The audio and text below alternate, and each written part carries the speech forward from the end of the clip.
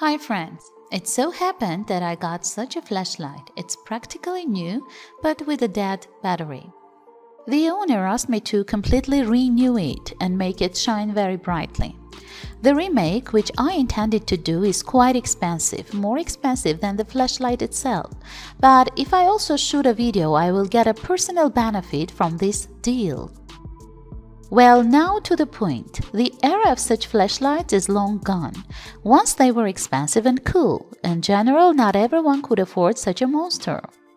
And to this day, they look cool and it would be a sin to throw them away. The main problem of such lights is the incandescent lamp and the type of the battery that is outdated for portable devices. But the case is very high quality and durable. The flashlight is designed for all sorts of extreme cases, so there is moisture protection, though not full. There is a large reflector and it is metal because the plastic will simply melt from the temperature of the lamp. And also the front glass isn't some kind of plastic, but real glass. At the back there is a LED warning light. The handle is comfortable. It's pleasant to hold the flashlight in your hand. Below we have a stand or a position lock. The charging connector and one of the switches have rubber sealed. The flashlight, as already said, is practically new. It includes instructions, strap, mains charger for 6 volts, 300 mA, an additional charger from the cigarette lighter socket, and a spare 15-watt halogen lamp.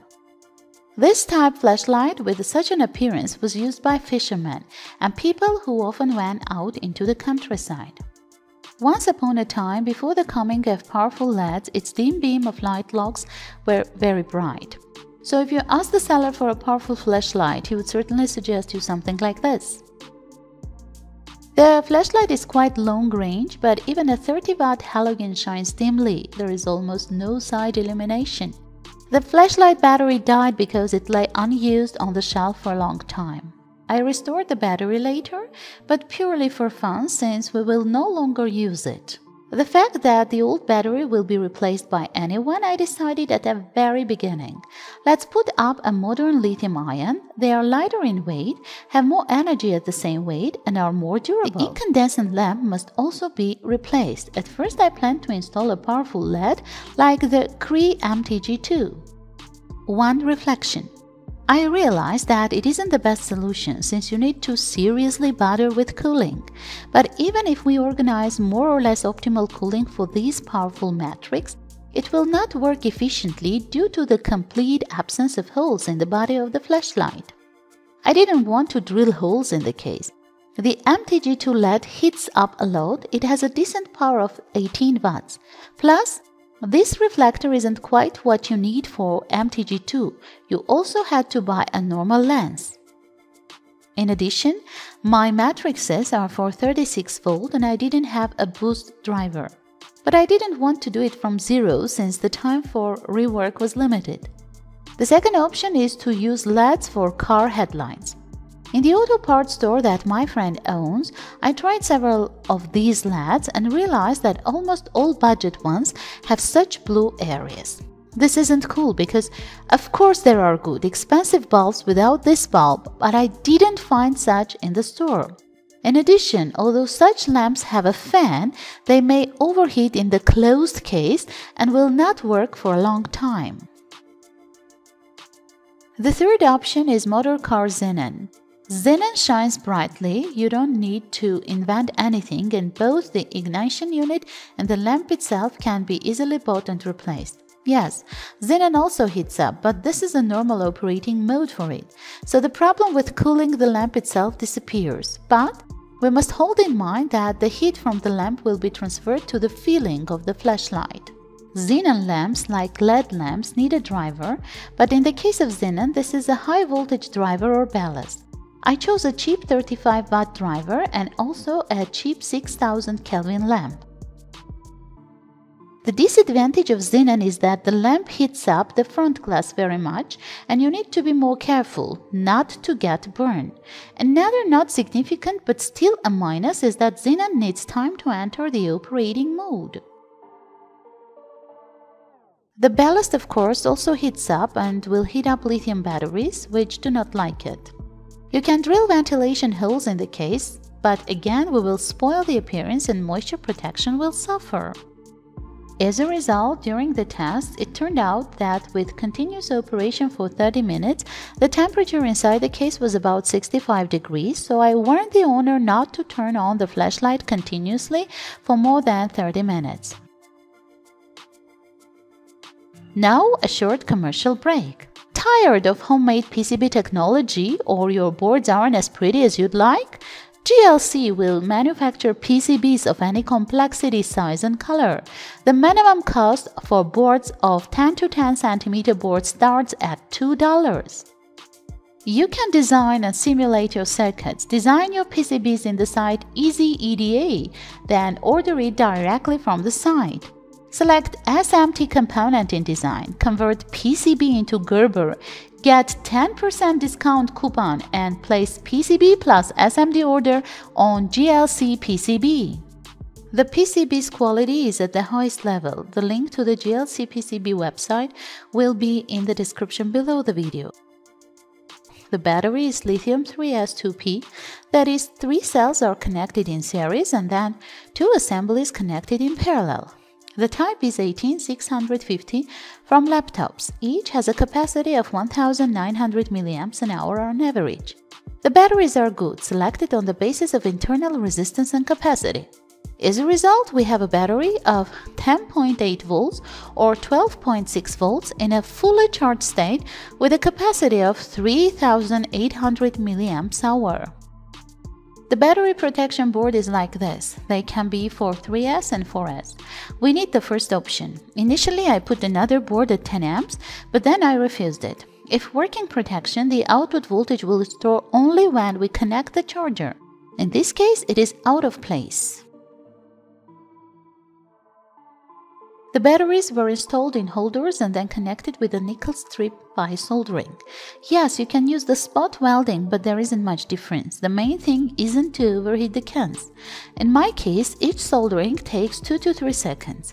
The battery capacity is enough for an hour of continuous operation of the flashlight. Maybe it isn't very much, but it must be borne in mind that the flashlight is very powerful. From the 11-volt source, the input current was about 3.4 amps. The power was around 37 watts. Online, there are many projects to convert such flashlights to Xenon. Almost always, the ignition unit itself is brought out, either to save space for the batteries or to cool the unit better. In my case, the unit is located inside for purely aesthetic reasons. Thick and rather long connection wires which come out of the ignition unit will disturb us, so we open the unit. At first, I replaced with short power wires. Such cheap locks fail quite often. In former times, they were brought in bundles for repairs. Usually, the power transistor and the input capacitor burst, which most likely cannot withstand the power ripples in the car. The circuit itself is as cheap as possible and the transistor is poorly cooled. Then I removed the board, added thermal pads, fixed it with a sealant and put it in place. True, in the course of this manipulation, part of the aluminum body of the ballast and screws were lost. Fortunately, I found a replacement in my trash. There will be no power ripple in our design, so I hope the unit will work for a long time. At the very end, it remains to fix the lamp in the reflector, while it is also necessary to focus the light beam.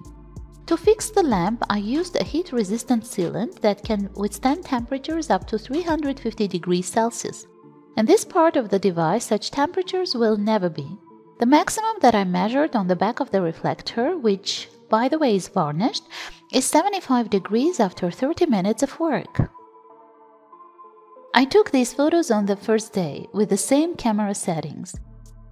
This is how the native incandescent lamp shines.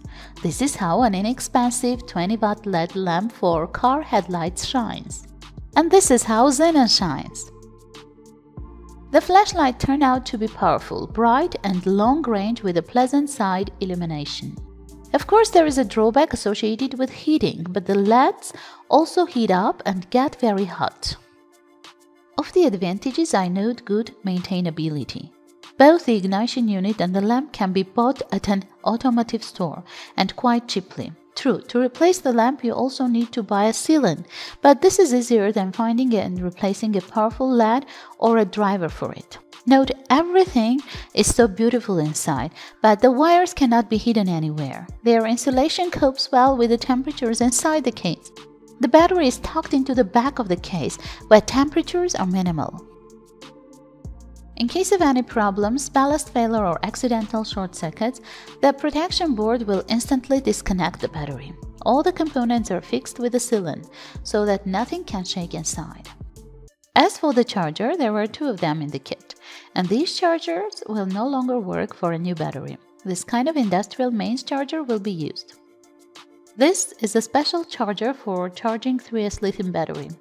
In the case of batteries of the same type, the charger must provide a stable output voltage of 12.6 volts and the current of no more than 1.5 to 2 amps, and the current must also be stabilized. Similar chargers can be bought inexpensively in Chinese online stores.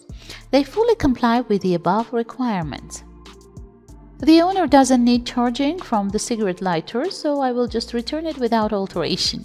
If anyone is interested inside such a charge, there is a usual parametric voltage regulator. A large radiator makes it possible to see, but the circuit is simple transistor, Xenon diode, resistor, and a fuse. The original lead battery isn't as critical to the charging parameters as lithium, so such a simple charging system will work without problems. Although purely for me, if there was a system that charges the battery with a stable current and voltage, that is CV/CC, it would be much better.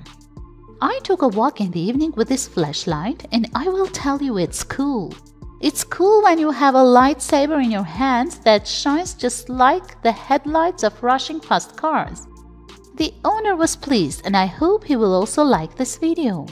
This video comes to an end. Please don't forget to read this video. If you have any questions, you are welcome to our group. Well, if you're not lazy, you can subscribe to my Instagram. All the links are in the description. Now I say goodbye until we meet again. With you as always was Xenon TV.